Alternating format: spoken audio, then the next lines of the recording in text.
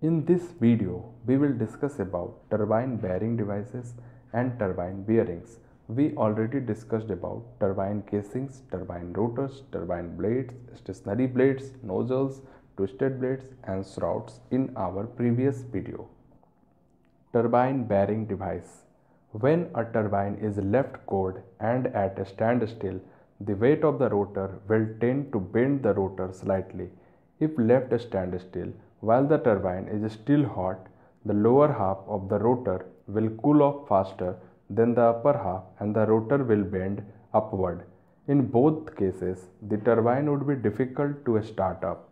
To overcome the problem, the manufacturer supplies the larger turbine with a turning or bearing gear consisting of an electric motor which, through several sets of reducing gear, turns the turbine shaft at low speed.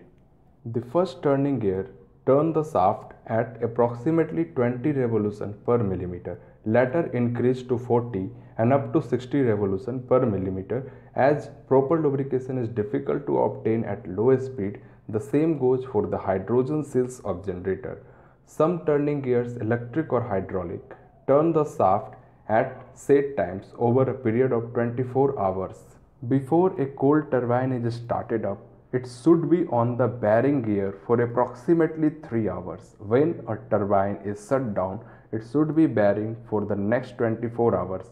If a hydrogen cooled generator is involved, the turbine should be kept on bearing gear to prevent excessive loss of hydrogen. All bearing gears are interlocked with a lubricating valve, pressure switch and an engagement limit switch operated by the engagement handle. Turbine bearings. One of the turbine basic part is bearing. There are two types of bearings used based on the type of load act on them. Radial bearing, thrust bearing.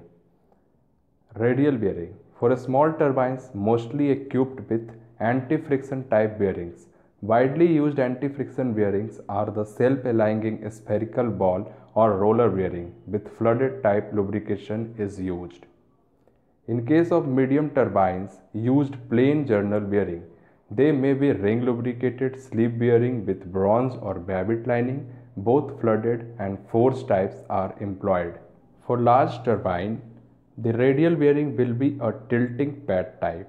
The number of pad per bearing will be selected based on the weight of the rotor. For these types of bearing, forced lubrication is used. Thrust bearing. The main two purposes of the thrust bearings are to keep the rotor in an exact position in the casing, to absorb axial thrust on the rotor due to a steam flow. The thrust bearing is located on the free end of the rotor, or we can say at the steam inlet of the turbine. The axial thrust force is very small for impulse turbines. This is due to the presence of pressure equalizing holes in the rotor disc to balance the thrust force generated across the disc. A small thrust bearing such as a ball bearing for a small turbine and radial babbitt facing on journal bearing are commonly used in small and medium sized turbines. Tilting pad type thrust bearing are used in the large steam turbines.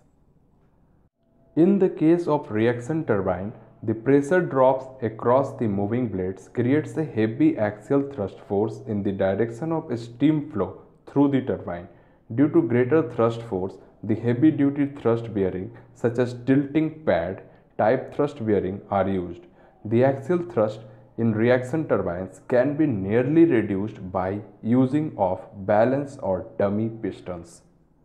As we seen the purpose, the thrust bearing not only taking the thrust load but also to maintain the position of the rotor. The axial position of the rotor is very important and an axial position indicator is often applied to the thrust bearing. As a normal practice, the axial position of rotor exceeds 0.3 mm alarm and shut down at 0.6 mm. These values change with respect to manufacturer or turbine model.